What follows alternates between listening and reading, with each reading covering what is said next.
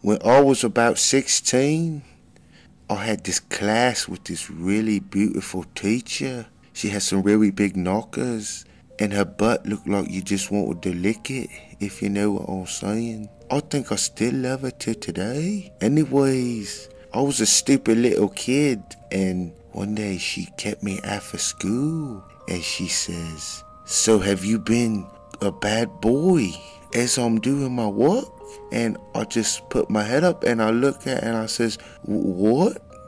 And she pulls her dress up where I can see her knickers. Anyways, I pitching mad tent, of course, and I says, I've been trying to be a good boy. And she says, "Won't you tell me about how bad of a boy you've been?" As her finger goes up her body and starts touching on her boobies. Oh, I couldn't believe it. I splooged all over myself and I just ran out of the room.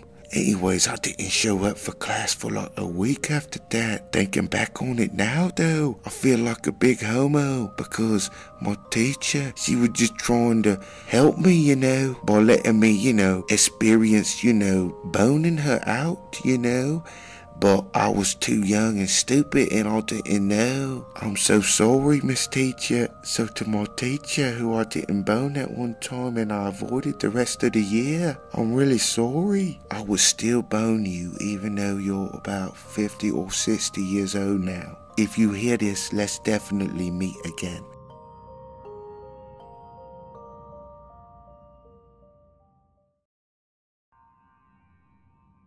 This whole story all started on Omegle.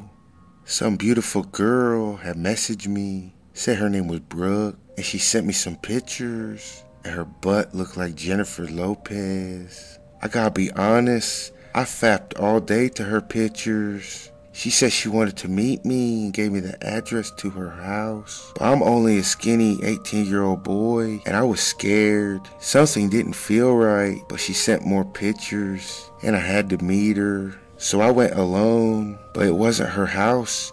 It was an old abandoned building. And I walk in the building. I walk in the first door I see, but it turns out Brooke wasn't in there. It was a big scary man. As soon as I saw him, I tried to run, but he caught me before I could leave. And he threw me on a table, threw me on my stomach. He bent me over and he pulled down my pants. But right then, a security guard showed up and saved me. The security guard said to the crazy guy on me, "You get off of him. What are you up to?" So, if it wasn't for that security guard, I don't know what would have happened. I probably would have got raped. So, Mr. Bend me over and pull my pants down, man. Let's never meet again.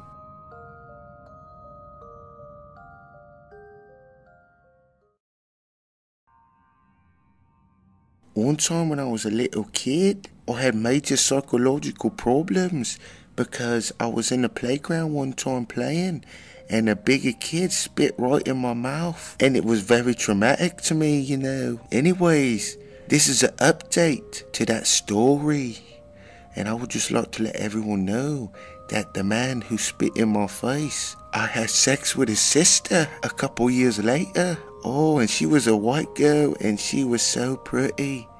Oh my God, I still remember. Anyways, Mr. Jungle Jim spit in my face, man. I got the last laugh because I had sex with your sister and I didn't pull out either. But she didn't get pregnant though, but I wish she would have. But that would have been an even bigger burn on you. So we can meet again if you want. I don't even care. Whatever.